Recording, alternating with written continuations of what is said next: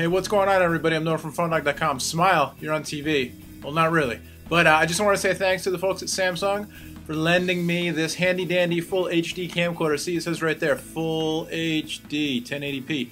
So we can experiment with doing some PhoneDog videos in HD. So let us know what you think in the comments. HD, is it worth it? Does it matter? Do you care? Let us know. All right, let's get on to the dogfight. What's going on, everybody? I'm Noah from PhoneDog.com, and I have a question. What do you get when you take a smartphone and jam it into a tweenified messaging phone format? Apparently the answer is the Nokia Surge. This is the new S60 powered smartphone with, you know, for Nokia, kind of a crazy style with the side slider thing and the full QWERTY and everything. It's an AT&T phone. It's being, you know, marketed kind of as a messaging phone, $79.99 on contract after rebate launch price. And it's got social networking stuff on it. It's got Juicecaster. It's got, you know, the GPS and the mail and the 2-megapixel camera and all that stuff. But it's got the guts of a smartphone. The S60 platform, same thing that powers all the high-end Nokia devices. Not sure exactly which edition and feature pack and stuff. It's the same basic platform, but on this wacky feature phone, you know, messaging phone kind of form factor here. So let's check it out. Thanks to the folks at Nokia for sending this one over. And again, only $79.99 on contract after rebate and stuff, so, you know, cheaper than your average smartphone, a little cheaper than the E71X. Well, we'll get back to the phone in a second there. Let's open this up. Full HTML browser with Flash support.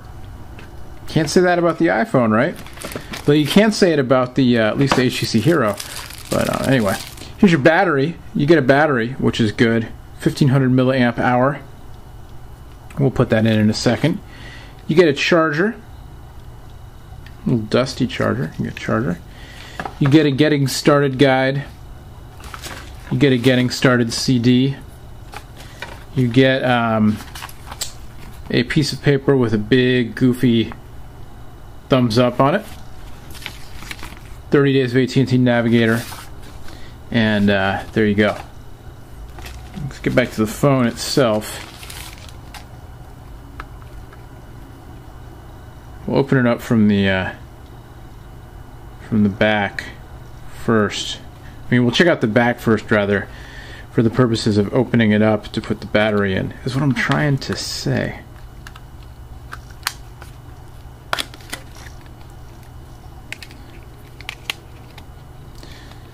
Oh, no SIM card in here. I'll have to get an AT&T SIM card in there.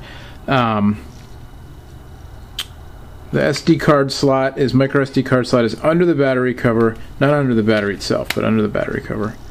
Looks like you don't get a, well, is it actually? No, I don't think, yeah, it is. It's under the battery cover. The cutouts are up there. Looks like you don't get a card with the phone.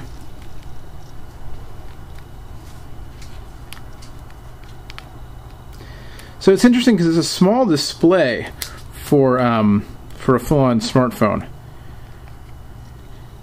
You know, physically smaller than you'd find on a Nokia, you know, E or N series device. Trying to get this other little film off there. There we go. But interesting, it makes for a compact form factor, a little more square, a little more squarish than your typical cell phone. I bet if I open this, I could just type UN. US. There we go.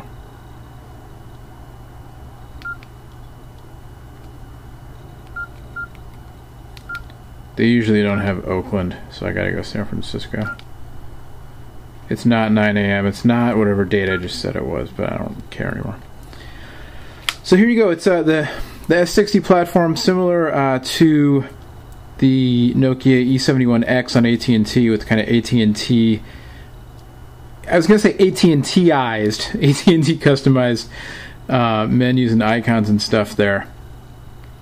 Change the phone language. No. Quick personalization makes your phone follow your style. I would like my phone to follow my style. Give my phone a name. Nokia Surge.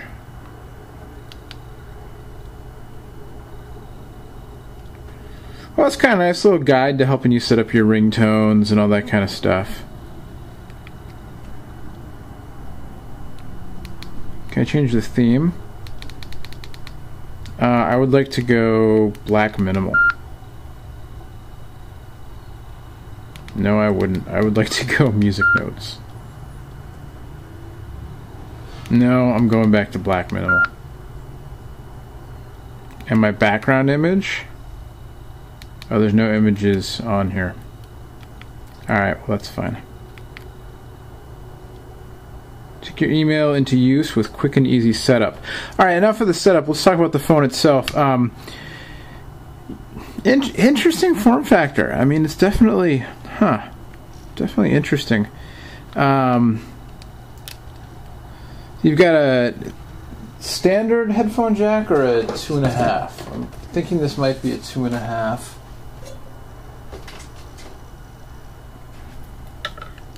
Yeah, it is a 2.5. 3.5 doesn't fit in there. So 2.5mm headphone jack.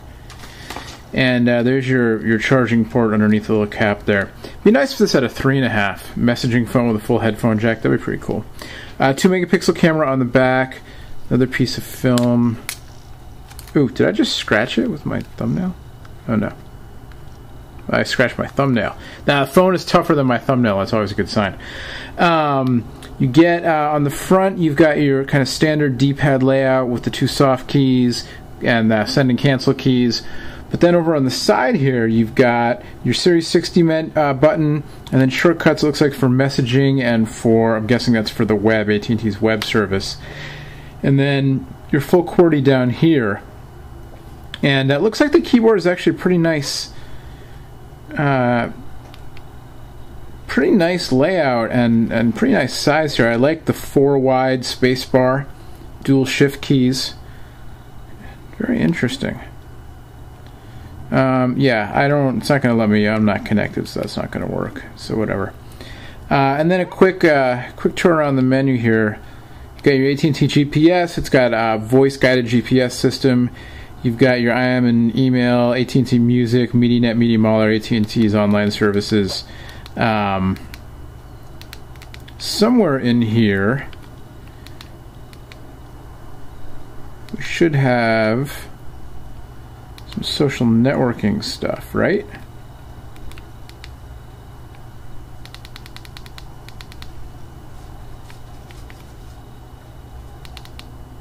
Games and apps.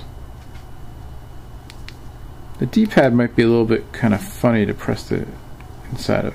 MobiTV, yeah, I hit the D-pad choice. There's a little lag there. I did not mean to launch MobiTV.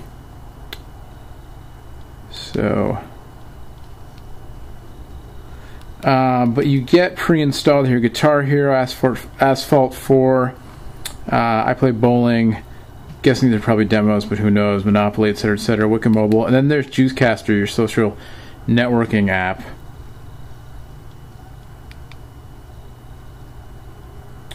So we'll get in depth with this later. This is just your first hands-on unboxing kind of thing. Interesting device, though. Definitely, the form factor a little bit wide, and a lot of space around the bezel here. Obviously, too bad they couldn't make the display larger.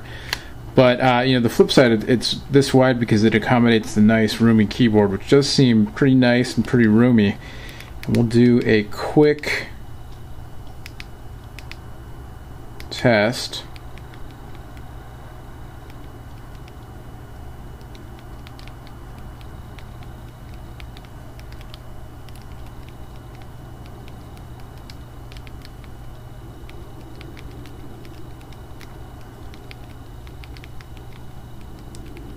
Yeah, that seems pretty good on first type here. I'm liking the keyboard. I like the way it's kind of separated into three areas here. I like the quad wide spacebar, and it's reminiscent of the Nokia E75 smartphone, just a little more compact, a little narrower than the E75, perhaps. Maybe a little deeper this way, but a little bit narrower. The E75 is a little bit longer. Anyway, there you go. First look at the Nokia Surge 6790. for AT&T, $79.99 on contract launch price. It's a smartphone that looks like a messaging phone. Is it the first smartphone for tweens? I don't know. I'm not a tween. I'm an old guy. At any rate, I am Noah from PhoneDog.com. We'll have much, much more on the Surge and all the new AT&T phones, the new Nokia phones, the new messaging phones, the new smartphones, all the new phones all summer long, and then some at PhoneDog.com. Till next time, thanks for watching. We'll see you later. Bye-bye.